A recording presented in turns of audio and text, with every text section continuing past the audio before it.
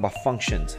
Here is how they work. Functions, baby.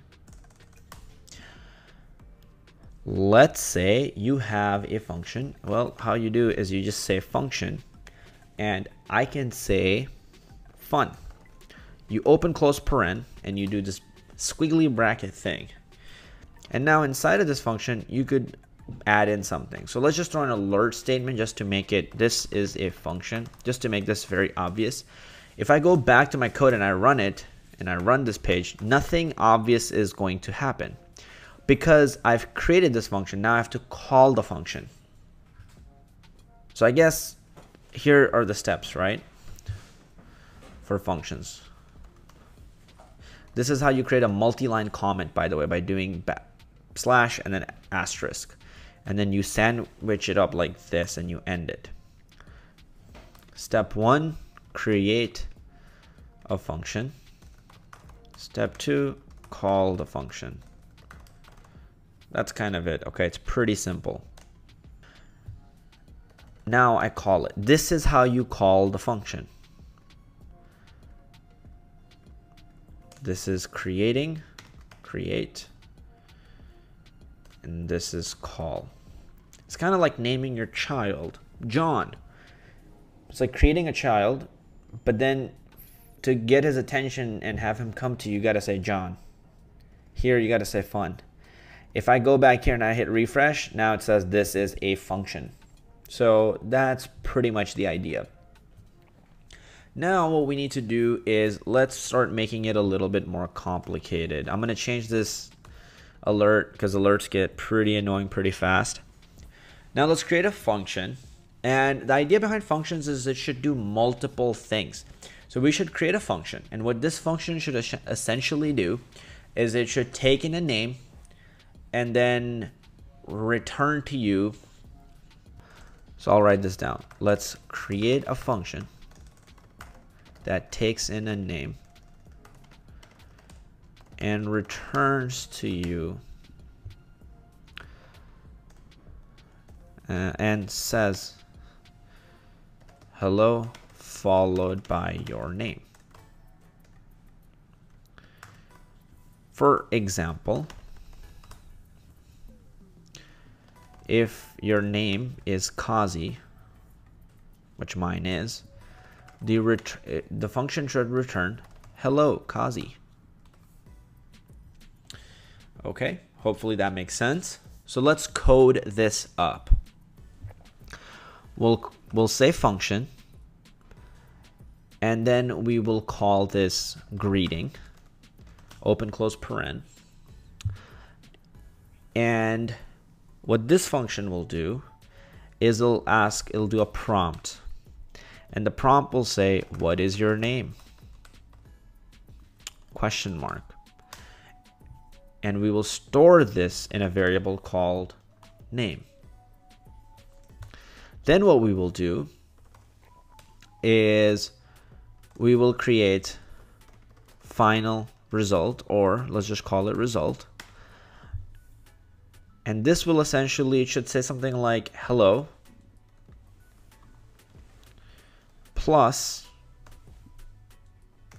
name. Now notice what happens and notice what we'll have to fix shortly. But first let's just do this. And we will have it do console.log the result so we can read it. And remember, we created the function. Now what we need to do, because if we run it, it's not going to do anything. We need to actually run the function. So we'll say greeting and then run it. What is your name? Kazi. And look, it says hello Kazi. Cool. But let's add in we need a space here. So how do we do that? Well, I can add a space like that.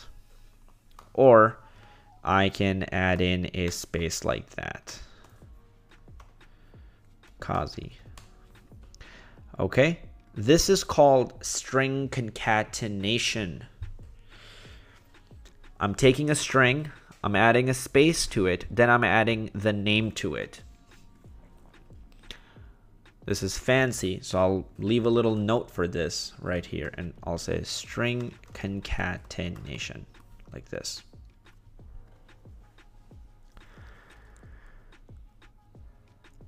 Now, functions could also take in arguments.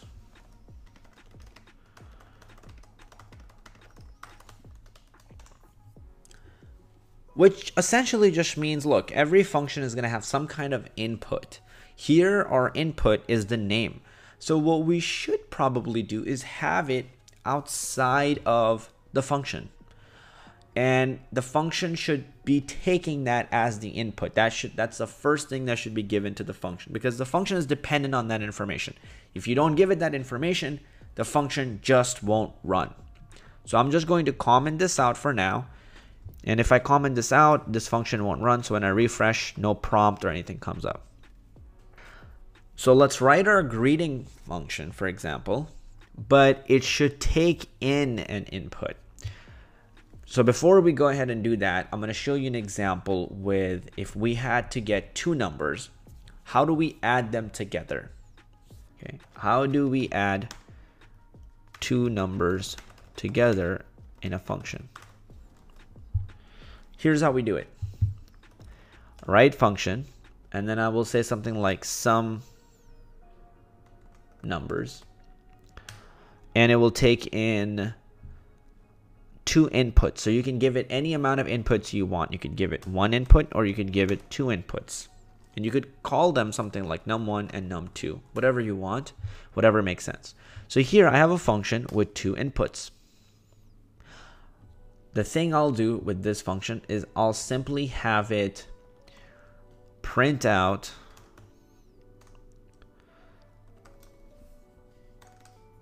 okay, let's go here and let's say var result is equal to num1 plus num2, like this. And then I'll go here and I'll do num1 plus num2, like so. Save it. And now I just have to make sure I call this function like this.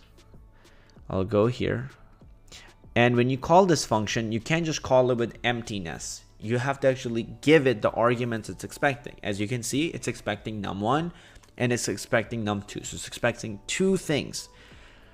So I will go ahead and give it those two things. I'll give it 10, and then I'll give it another 10. So it should spit back out 20, and here is 20. How does this work? There's a function called sum numbers. It takes in two inputs, 10 and 10. Then it goes here and it goes, okay, result. And since num1 is 10 and num2 is 10, it adds them together and gets 20. And then this statement, all it does is just reads it out. If I can change this statement to result to just keep it simpler, refresh, and you get the same thing. Now, because we haven't enforced that those be numbers, you can also add in strings here, and you can say hello, and you can say Kazi, maybe put a space here, and when you refresh, it should say hello Kazi. All it's doing is combining two things together, but let's just leave numbers in there for now. And JavaScript has this another functionality. So if you had a string 10 and another string 10, let's see what happens. It actually puts them together like this. Okay, what would happen if I gave it a string 10 and then a number 10?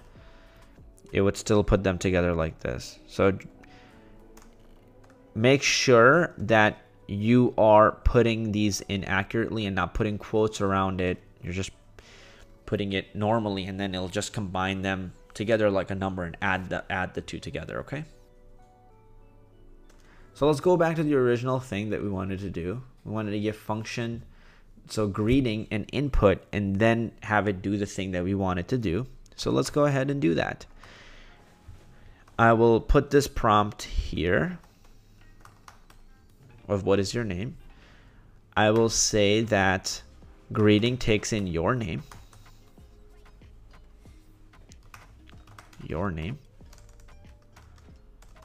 like this. So now when we run greeting, we do the following. We take in the name and then we pass it to greeting like so. Okay. So let me go run this code and now watch what happens. What is your name? Kazi. And it goes hello Kazi. And what it did is it took in the name as input, and then this just becomes a name, and then that's it. So this is a better way to write the code. If a function is dependent on some piece of information, to write clean code, you just make sure you add that in there, because otherwise you are not writing clean code, and somebody's reading your code will not know that that function is dependent on some piece of information. So make that very, very clear. Otherwise you will not get a job, and the people who read your code will make fun of you and laugh at you. Just be careful about that. All right, in this video, we just wanted to cover functions. We wanted to cover functions with multiple arguments, and we're gonna leave it off at that. I hope that you enjoyed functions. You kind of understood the basics of how they work. That's it for this video. In the next video, we will start working on loops. Thanks so much for watching. This is Kazi, and I'll see you in the next video.